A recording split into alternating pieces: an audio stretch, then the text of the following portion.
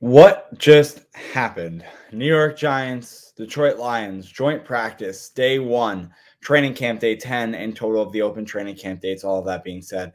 That was crazy. I mean, it's been an hour since I've been home now, and I still don't really understand what just happened. The electricity, the energy, it was insane. Giants fans, Lions fans showed up, showed out, and the players, they did the same. Coming from a practice yesterday on Sunday where I don't even know how boring, if boring is even a word to describe it, an hour split between half hour of special teams and half hour of walkthroughs, excuse me. That was crazy in comparison to today. The pads were on. O-line, D-line one-on-ones happened. Offense was on one side. Defense was on one side. Red zone drills, fights, picks, fumbles, all of the above occurred. And we're going to recap it right now. Let's start out with the fights. I'm going to put our big clip that was out, going on here. I'm trying to get as many videos as I can, also from some other sources as well, that I will obviously put in this video and tag them as well. There's at least 5 fights / skirmishes that occurred today at Giants vs. Lions training camp. The biggest one involving Amon-Ra St. Brown catching a pass from Jared Goff during team drills. That ball was swiped out of his hand, and then a fight emerged, and it was a big one.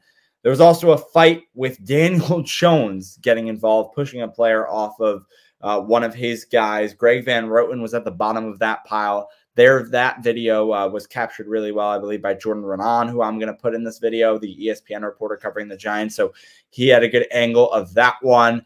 The Lions came into this practice, and it seemed like Dan Campbell even noted this in his press conference. He said, "We're not going to shy away from fighting. Our players are going to fight."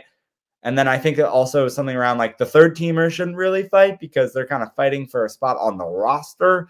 But he fully gave permission to his team to do so. I think they were trying to play like we are the big dogs. We are, we like to bully. And the Giants, they stood up to that and they said, absolutely not. We're not taking any of it. They were ready for the challenge. They accepted the challenge. And I'm going to say it. They exceeded many expectations with that challenge, soaring above and beyond what was expected. We saw picks by Bobby Okereke today. We saw deep passes to Malik Nabers and Jalin Hyatt. This is something I want to get into as well because the Giants, it's something that we haven't seen in a while, and that's what I'm going to talk about right now. So, first thing I want to mention, I did not get a good look of the Giants offense until the very end of the practice today during the red zone drills because that was on our field. So when I say our field, the fans are kind of located behind in these bleachers. In front of them is a field, and then there's a field past that. The Giants defense played against the Lions offense on that field on the near side of us. On the far side was where the Giants offense played in 11-on-11s throughout most of the day. So I wasn't really able to see besides what you probably saw on Twitter of the clips. But here's the thing. Every time I did look to the far side, the ball was in the air traveling 40, 50, 30 yards downfield. The Giants were throwing. Daniel Jones was throwing deep to his guys. He completed a really nice throw to Malik Nabers, which the referee there ruled it was out of bounds.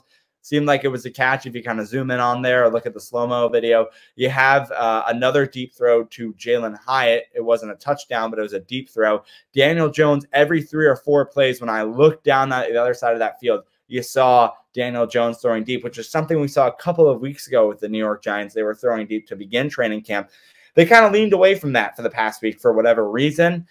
They then went back to it against an opposing team, which really shows encouraging signs because against their own team, okay, maybe they're not throwing deep, but when they're playing against the Lions, an opposing team, and not their own squad, their own defenders, it looks good for the season. It looks like we're going to see an explosive offense, hopefully, and with the weapons like Jalin Hyatt, like Malik Nabers, these speedsters on the team.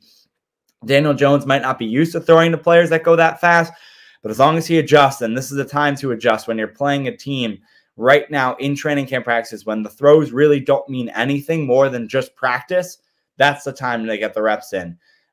Let's see what else we got here. The Giants defensive line, they did offensive line one-on-ones against the Lions O-line, Brian Burns won basically every rep. That guy had a clean day today. He looked really good. He was actually pumping the crowd up after the first fight that included that, the Amon-Ra St. Brown fight. Kayvon Thibodeaux did okay. I think I have a couple clips that I recorded of him. He did fine. A couple of guys, Ryder Anderson was getting in there. I'm trying to think who else was practicing, but just so much happened today that I can't even remember. And then, yeah, practice ended with those end zone reps for the Giants and Lions offenses and defenses. They rotated through their first, second, and third teams. Nothing super notable except another little fight/skirmish where Daniel Jones rolled out. He found Malik Nabers for what looked like to be something around the goal line, if it wasn't in the end zone. A Lions player, whoever tackled him, kind of stayed on top of Malik Nabers for a little too long to Illuminor. He then gave him a little shove off of Nabers. Besides that, the red zone reps looked okay. What I will say is that, again, with Tommy DeVito and with Drew Lock, it really shows that they are the backup quarterbacks of this team. Daniel Jones looked pretty good, although they were running it a lot. And that's another thing, sorry, that I didn't mention, is that Tyrone Tracy was getting first-team reps, and he really looks like to have already solidified this spot as a back. Obviously, it's still somewhat early, but at this point, it looks like he is going to be the backup running back behind Devin Singletary for the New York Giants. Nick McLeod and Andrew Phillips, they were hyped up. I should have mentioned this during the fight. They were really getting involved in these fights. They looked electric today.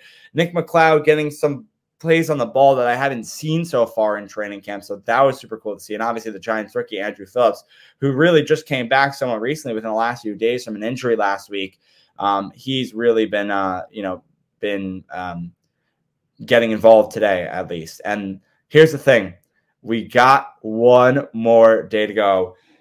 It's bittersweet, but we're going to be there tomorrow. We're going to get all the coverage and content for you. And if today involved that many fights, who knows what tomorrow is going to bring before the Giants' first preseason game against the Detroit Lions on Thursday. If you watched this far, I appreciate it. Give this video a thumbs up. Subscribe down below. Obviously, if you haven't already, I'm sure you have, but follow those socials at the Giant Take Pod, especially our Twitter account, where we're giving you so much coverage of Giants training camp. One more day to go. Again, it sucks, but I appreciate it if you've been with us this far. If you joined the Giant Take through this training camp experience, thanks so much. And obviously stay tuned. This is just training camp. We have episodes. We have YouTube videos throughout the Giants season in the regular season. So thank you so much. I'll see you tomorrow.